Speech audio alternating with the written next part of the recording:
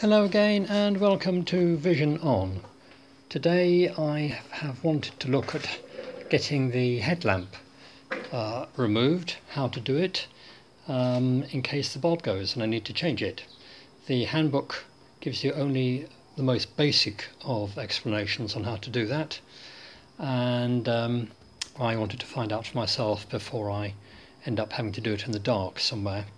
So the cover here, the front cover, has the usual Honda clips here, which are a right pain to release, and there are mounting points, screws here and here, here and here, and the screw at the front there, that is for headlamp aim adjustment, so don't mess with that.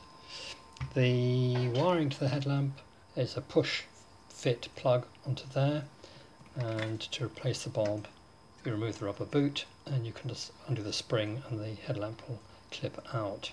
So that's all fairly straightforward, but you have to remove the mirrors because they go through these holes here, and they both unscrew the conventional right hand thread from the handlebar itself, but on the right hand mirror the secondary tightening nut there is a left hand thread, so just be aware of that. So you also need to remove the front centre panel as well, and the other reason I wanted to do this was because I'm not very happy with the indicator telltale. I find it's very dim, quite difficult to see. If I got the keys in, put the ignition on, and I don't find that, well, I suppose it's not bad, but when you have sunlight on it, I find it quite difficult to see. So I turn the ignition off. So the bulb is located here.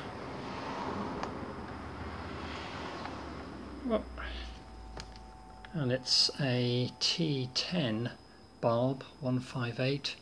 It's an ordinary filament. I'm going to replace that with an LED version.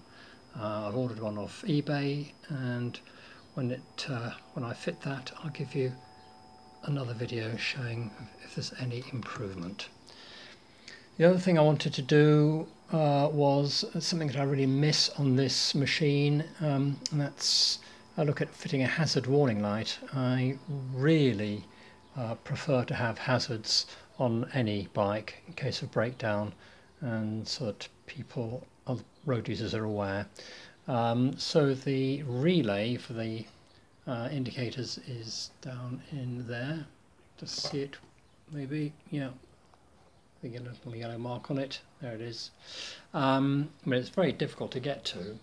And the other problem is that to put a hazard circuit in with the diodes, you need to take the power supply from that relay and then a switch and wire it into the indicator bulbs down here and there, left and right hand, and there's really very little wire spare. You can see the orange lead to that side, and it's a blue lead on the other side somewhere. It's showing up here. You can just see the blue lead there, but you see there's not much. I'd have to cut that blue lead and then wire in a junction and reconnect, so I'm not sure if I really want to do that, but given that I'm prepared to use the scooter on the motorway network, perfectly legal, and it can do reasonable motorway speeds, keep up with the lorries on lane 1, but we've got so-called smart motorways here, and to break down on a stretch of smart motorway on any motorbike, if you've not got hazards, you're really at risk. So that's something I would like to put right. Well, that's about all I've got to say at the moment. I will put things back together for now, and when the new telltale bulb arrives, I'll fit that and do a short video to see if there's any improvement. Okay, thanks for watching. Hope this has helped, and as always, let me have your comments. Thank you.